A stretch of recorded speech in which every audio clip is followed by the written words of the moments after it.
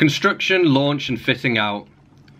Mary and her sisters were big-bottomed and difficult, and they had to manage without engines. The wolves overstretched, and no jaw could drink the drink she gave to them. Queens bought private islands in the sun and larger bosoms for their daughters. She was huge like Bill and Harry was high and longed for floating German sausages. She was VR incarnate and got laid out and grown through test tubes, boxers, garters falling over punches to the ribs and spine. They held deep-bottomed photographs, big feet to kill the immortals. Mary rolled steel cigarettes and her spinal plates were laid with clinking overlaps, fashionably keeling over in the water.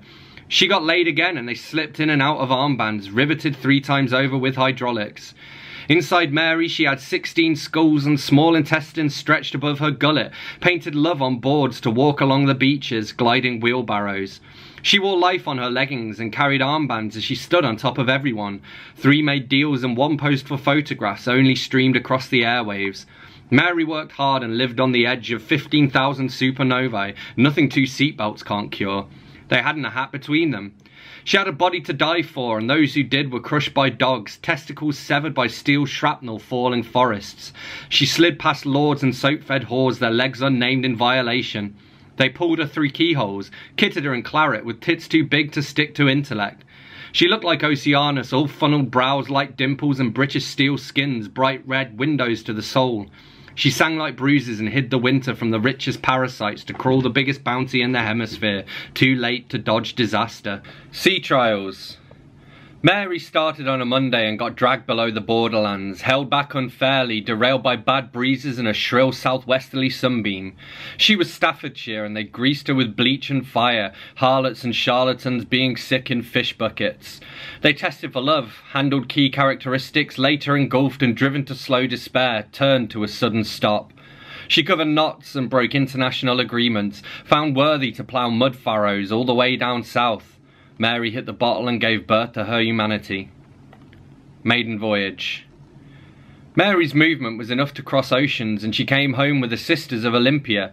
They all had legs and subscriptions to magazines, exporting Einstein in every direction imaginable. Mary was trained to meet schedules, to break her legs on the slow train to Cherbourg. They docked her in a brand new baby. Crew. Mary saved hundreds to wash her hair again, married maids, men and minions, impertinent teens in casual clothing like bells and bones and incense. Mary had eggs and old potatoes, switching hands when her legs were tied together, tingling beside her. She was divided and her teachers drank no semen, real men stoking stewardesses. Mary was in print and her brother took a bullet to the brain again. It started in Southampton where they built stone huts and subordinates, made French music and covered corn with yoke. Passengers. She was just a number with 1,000 open eyes. She travelled light with big kids larger than all who came before her.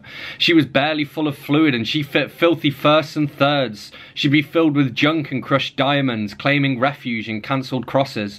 They stopped so short she set silver earrings, barely saving grace. She stole from her sister and ran for the Iron Hills.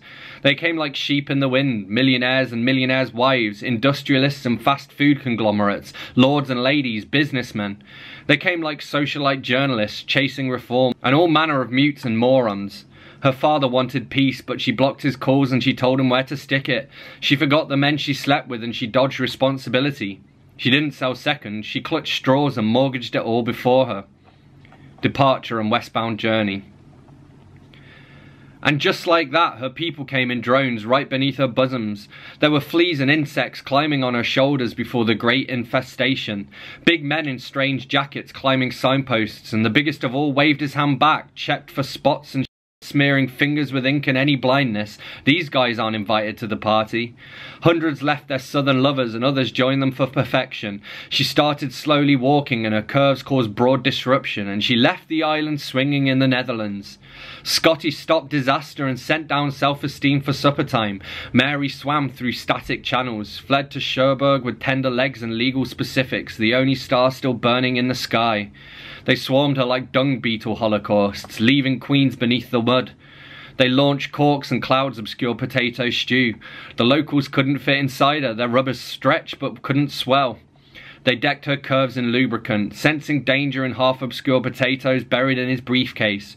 She unplanted toenails and crawled towards Atlantis. New beginnings, her cold new beginnings.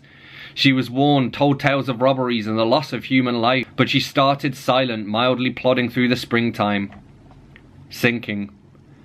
Freddie saw stars dealing cards. He steered them back, but she was spiked beneath the waistline, sinking deeply into sleep with dreams of steaming diamonds. Life was a drug she carried, and she knew hell happened. They tossed out lives like wounded taxicabs. Mary sealed deals through Middle Earth with hatchways and propellers to cleave the sky in quarters. She was just another floater, but they held her like a flower as cold, cold death surrounded her. Mary cried by fire, but she was dripping wax and all alone in California. She drank the wine of virgin death along the motorway.